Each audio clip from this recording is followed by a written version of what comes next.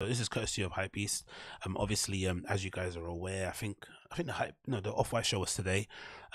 Sans obviously, Virgil being around due to his passing, and it looks like Off White have outlined what their plans are in terms of how they're going to approach the brand and how they're going to approach collections and whatnot going forward. You know, with Virgil Abloh not being around at the moment. It says as follows: in a report in a report by the Business of Fashion, Off-White and its parent groups have outlined the future of the label founded by the late Virgil Abloh, marking the future as a next chapter of Off-White. The outlines share how the influential imprint entity harnessed a legacy following the death of the icon last November. It's November, man. Time has gone by so fast, isn't it? Really. Like, you blink and it's like it's already March. We're heading into April. Crazy, isn't it, man? RIP to the GOAT. The report highlights the unstoppable creativity of Virgil Abloh as his label will carry out his endless number of ideas that he left in a WhatsApp conversation over the years, which is really cool.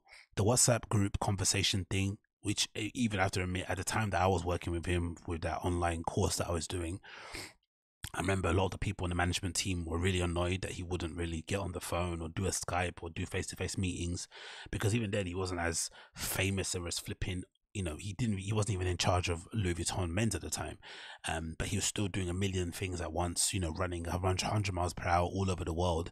And obviously the best way to communicate with him to get a response was for your WhatsApp. That's when they first started to do the WhatsApp thing and really kind of get into it. And a lot of the management team are really getting annoyed by it. Like, why is he just communicate normally, like email and, you know, Zoom, Slack, whatever it may be? But now that same thing that was kind of, and I'd imagine people in the industry, some people probably would have said behind the scenes or behind closed doors, oh, he's not really a serious guy. He's sending messages and shit, sketching on stuff on his phone. Do you know what I mean? I'm sure, because people, you know, have these weird preconceptions, whatnot. But now that same sort of way of working has now got to the point where they're harnessing it, because there's so much flipping gold and gems and jewels and information and ideas in there that could essentially feed a couple of collections going forward, which is crazy, because Off-White isn't some, you know, isn't some small collection, isn't some small brand. This is a brand that usually sells or makes a lot of clothes, right? Not a lot of it's all great, amazing, don't get me wrong, but they make a lot of clothes, especially in a fashion show. There's always like 50 plus looks. So the fact that he's got that much content, that many designs, that many ideas, you know, just sitting in a dormant face WhatsApp group is amazing, really amazing, and shows just how much of a beast he was. And it's just definitely shows me the kind of similarities, of course, with somebody prolific like an artist that who I love, who's my favorite kind of contemporary artist of all time, not even contemporary artist, just an artist all around, in Picasso, right? And he was known for his kind of aggressive and over, you know, crazy work ethic in terms of the amount of stuff he was able to sketch, paint, and put together, sculpt, whatever it may be. He left an absolute treasure trove of art, right? People are still finding pieces here and there all over the place that he kind of left and scattered around the world. To a certain extent, you know, Salvador Dali did a similar thing, but, you know, prolific, you know, Picasso was at that peak. And of course, Virgil, now he's passed. People, no one can really dispute the fact that, you know, say what you want about his finesse and his precision and the quality of his work, whatever it may be, but in terms of position he's able to put himself in, he did it through just pure force of nature, because he just was aggressive with the uploads, aggressive with the sharing, aggressive with the content generation, with the idea generation, with the execution. That's the main part as well. He actually didn't just put stuff on line sheets, it was actually made real, right? It was actually tested in real time, put in front of people, whether or not they laughed or scoffed at it. Like, it's pretty sick, man, really, really sick. It continues here, says Andrea Grilli, who served as Off-White's chief executive officer since 2019, noted the next 2 years we're going to be full speed, the full being poured into the brand for its decades. Let's do that again. For the next 2 years, we're going to go full speed. The fuel being poured into the brand is for decades, for centuries. Wow, Virgil would have wanted us to do it. He always said that it has to be a multi-generational brand.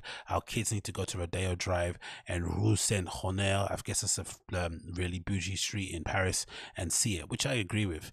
I think that's what he did really well in terms of being able to, you know, appeal to the high and low.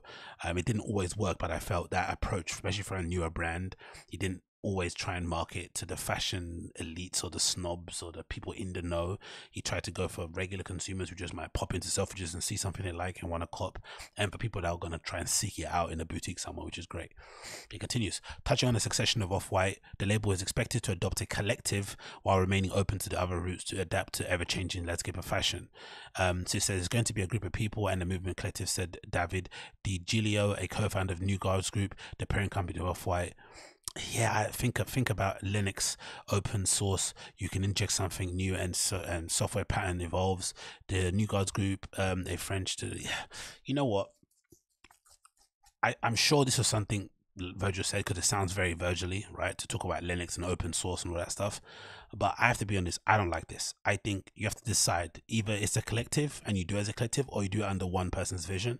I think personally they should decide who it needs to be and have it just be that one person, and maybe have it be like a sort of like what Diesel was doing for a bit. Was it Diesel who did this? Someone was doing something for a bit where like they had a designer come in, like a guest designer, and then they kind of, you know, they let them do it for a couple of years and someone else comes in. Do that. Maybe do it for 4 years. You have somebody come in for a 4-year run. They kind of, and again, it will be a great way to also give people an opportunity who maybe would never get a shot at being like the artistic director of a big flipping fashion brand that shows during Paris Fashion Week, that is backed by a major production company or whatever in terms of New Guards Group and whatnot, right? And has, you know, many stores around the world. Why not just go and use the what's that fund that he has? Oh, I forgot the fund that he has where he's kind of mentoring and giving money to kids from underrepresented communities and whatnot, or black and brown kids, right?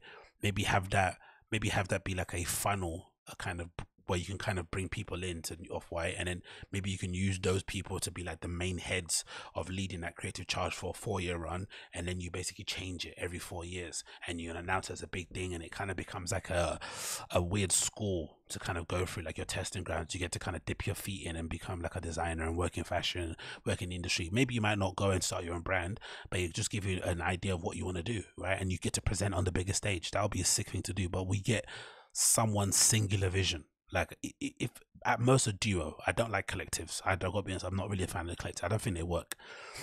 Very rarely do they work in fashion. I think it's either a singular vision or a duo vision. That's it.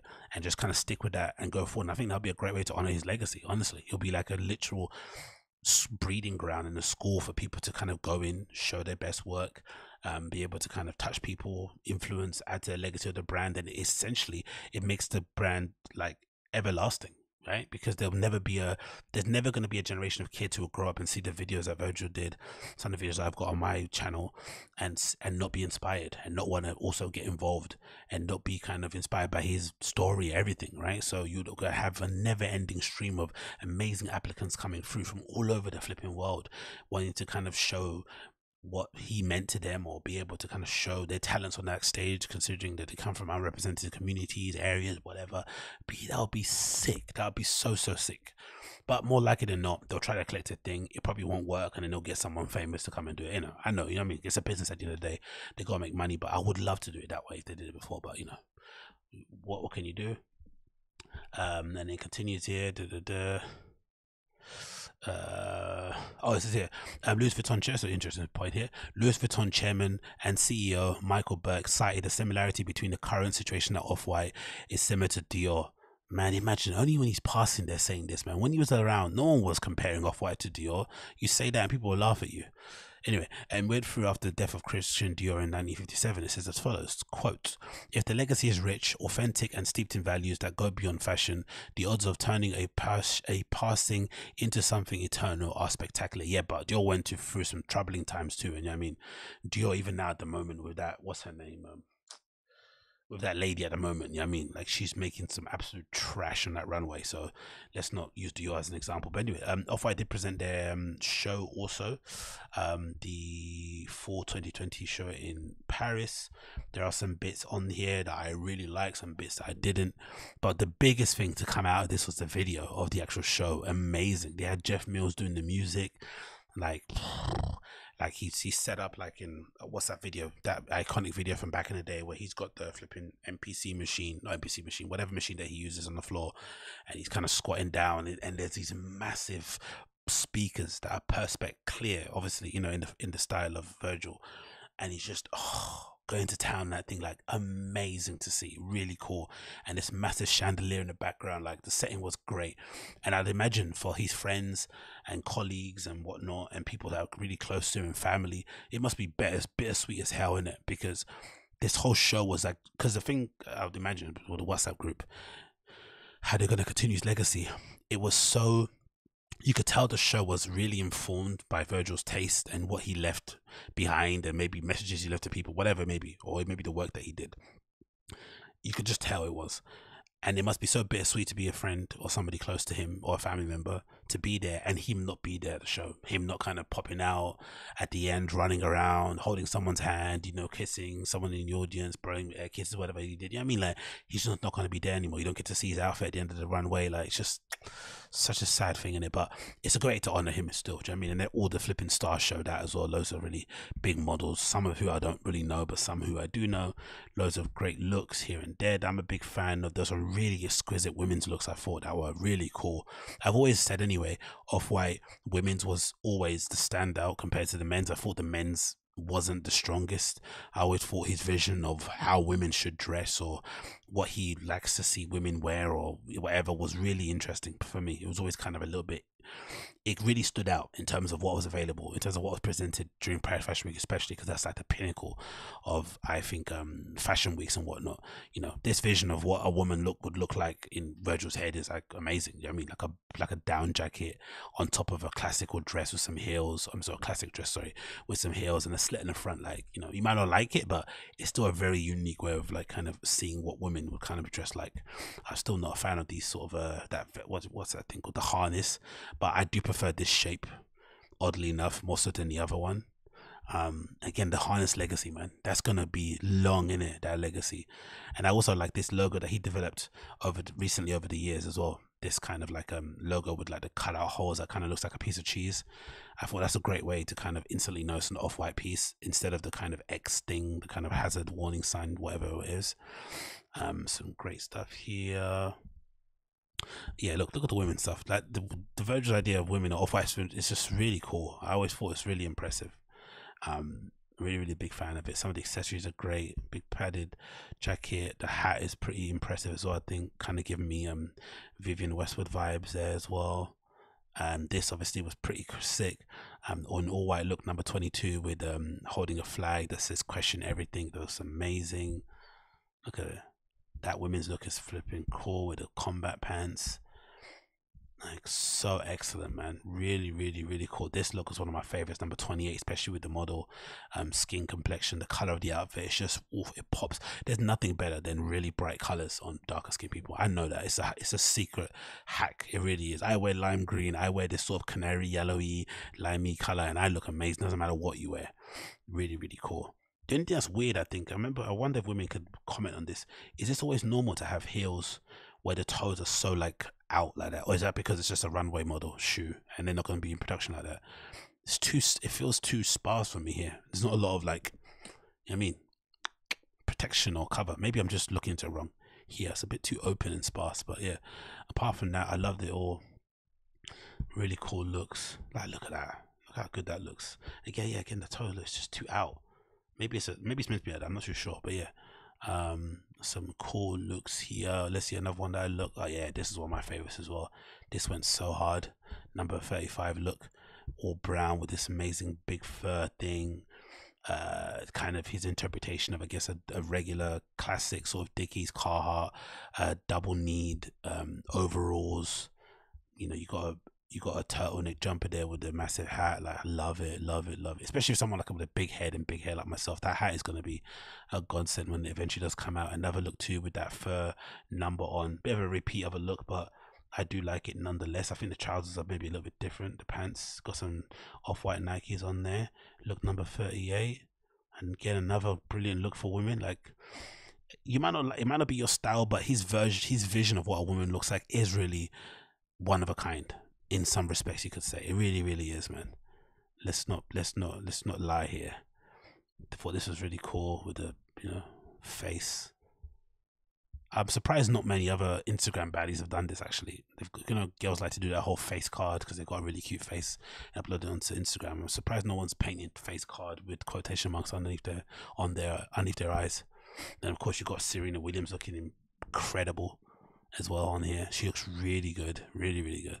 Much better than that other show we saw. It was that shoot she did recently where she was looking a bit weird. Yeah, the stripe hanging off here doesn't look the best, but overall, she looks great in that outfit there. Number 44. I forgot who this lady is. She's somebody I think senior known. She looks cool as well. Got these kind of what they call these ski snowboard boots that everyone's wearing at the moment. That looks cool. I think I might have to actually try to see if this works for me and my style and grab a couple of these snow boots, but I think it might be, I think it might not look how I want to look in my head. I want to look like Pharrell, end up looking like a foot, but I might try. Again, a really cool look with the camo. This I thought was a really great representation or synthesization, or if you wanted an example of what the codes are for Off-White, I think this would be it. Look number 47, which is essentially a classic grey blazer, charcoal grey. Maybe there's some additions here and there. The lapels are a little bit different shape wise, buttons there. Got a nice little pocket with some great accessories in terms of the paper clips, and then he's got a kilt worn, I guess, over the trousers, or maybe it's built into the trousers. Classic length, holding one of the bags, right? So everything's kind of been tweaked and twisted here and there, per his design ethos. I forgot, was it his 3% or whatever thing that he said, but I think this is a real representation of what Off-White is about as a brand. If there was one image that could kind of be used as a template or used as an example of how to basically a starting point to leap off from if you were going to take over Off-White, I think look number 47 will be the one. Really would. It looks so cool, and it's probably done the best. This is probably the best iteration I've seen of it. This is even better than Virgil's Met Gala look. Was it Met Gala that he did where he had the kilt thing? This is a much better representation of it, I think, in my opinion. And then we see Capo Jim Jones walking around, which is sick, in it. Jim Jones, if I'm not mistaken, also is funny because when Virgil was alive, it felt like he was, I wouldn't say chasing after the Virgil club, but he was always in the comments making it known he likes the stuff, but you never really saw Virgil kind of reaching back out too tough, apart from maybe the odd time here and there. Maybe there's a bit of distance there, maybe he got too many requests from rappers and whatnot. I understand that regard, but he did but it's quite nice to see it kind of come around full circle. Do you know what I mean? And him be able to kind of show the love and be on that runway and look